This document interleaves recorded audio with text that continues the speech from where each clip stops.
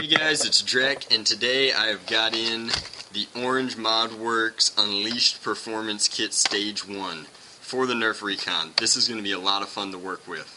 To show this to you, I unboxed my clear Recon. It's completely stock, so I'm going to show you what you need to do start to finish. To start off with, let's remove all of these accessories and get it down to the bare bones Recon. Now, the Recon firing stock darts, I can get maybe 30 feet angled. It's not a very good blaster. That said, with this performance kit, I'm hoping to expand that to 80 feet with modded darts. So, I'm going to unscrew it as per my Recon mod guide here, and I will show you the internals and what's in the kit. Alright guys, when you take apart your Recon, these are the internals. This is the trigger lock and this is the clip lock, so I'm going to remove those pieces with no intention of putting them back in because I think that they're useless, and once you've taken the air restrictor out of a blaster, you want to be able to deprime it without having to put a dart in or fire it. Otherwise, you could destroy the back of this plunger tube, and with the new power that this kit adds, you don't want to do that. They are coming out with a Stage 2 kit, and that video will be available here when they send me mine, and I will do a full review on that then. It ought to kick the ranges into incredible sorts of, I think it'll break 100 feet. It should be pretty cool. Over here I've just sorted out the screws. You guys know from my other video that there are 2 screws in the priming mech, 9 main body screws, 2 longer screws that go in. These 2 wells here and here to anchor the clip in, and then these 2 screws which are shorter and thicker and anchor in the back plate. Now, I'm going to come into the kit and show you what you get in your Orange ModWorks Performance Upgrade. First off is a business card saying that this is the Stage 2 kit. It's an all-metal bolt sled and plunger system. Again, that video will be here. It should be really cool. In here, I have the new catch spring, which is necessary to handle all the force that this 6-kilogram spring delivers. It's a whole lot tougher than the stock spring. I'll show them side by side in the next segment. I also have a solid metal backplate reinforcement that will fit inside here. That's going to help prevent this from breaking under the strain of that new spring.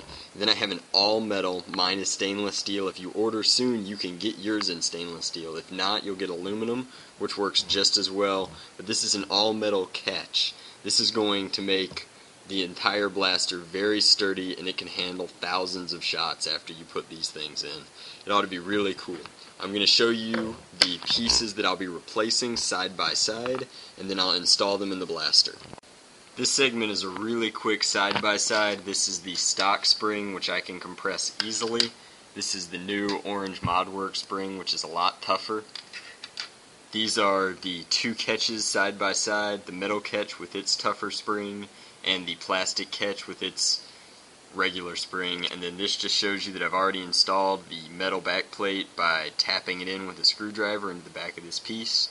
So that's going to be good to go when I put things back together. Now, if you've already got your Stage 2 mod kit, you don't need to watch this segment. But if you don't have your Stage 2 mod kit, the new weakest point in your blaster is going to be the original orange plastic bolt sled and plunger. In order to fix this problem, there are a couple of steps that you have to take. First, you want to get rid of the air restrictor inside the plunger tube. Now, I do that with a Dremel bit that's really long, and it's a 1/8 inch Dremel bit that I can set to a high speed and just Dremel through.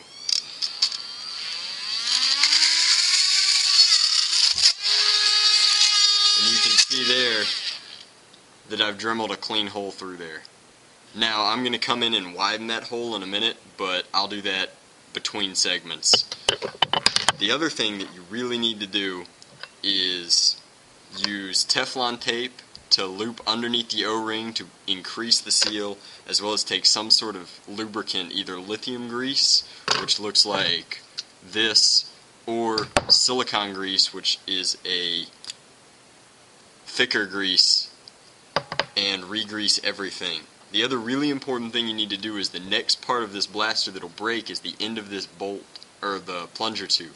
What you need to do is cut out a piece of craft foam like this. This is basic craft foam, it's not very thick and it's easily compressible.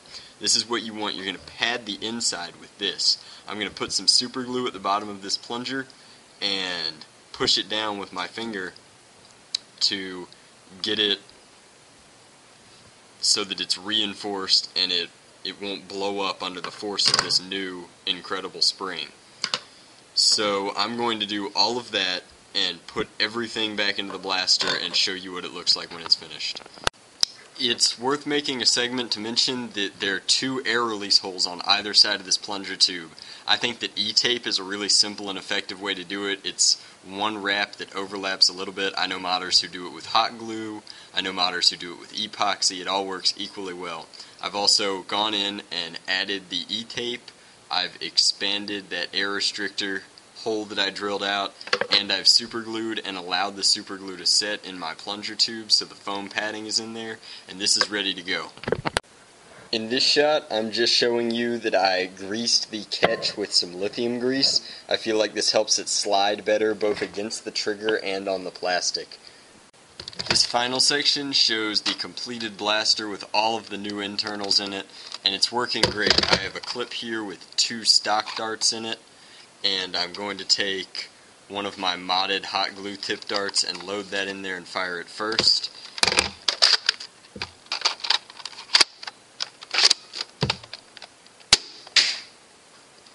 My modded darts are definitely clearing 80 feet, which is awesome. That's what I wanted out of this Stage 1 kit. The unmodded darts are fishtailing just a little bit and getting about 55-60 feet. Performing very well. I love this kit. These kits from Orange Mod Works are almost going to change the HVZ game because they're cheap enough for any college kid to afford, and it makes your blaster shoot 2 to 3 times as far as it originally did. With stock darts, it's going to make HVZ that much more fun.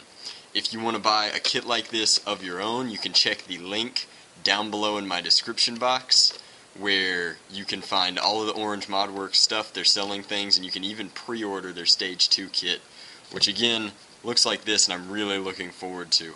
An entire stainless steel bolt assembly with sled is just going to be really cool. I can't wait to see what they've got, and I'll continue doing reviews for them into the future. Thanks for watching.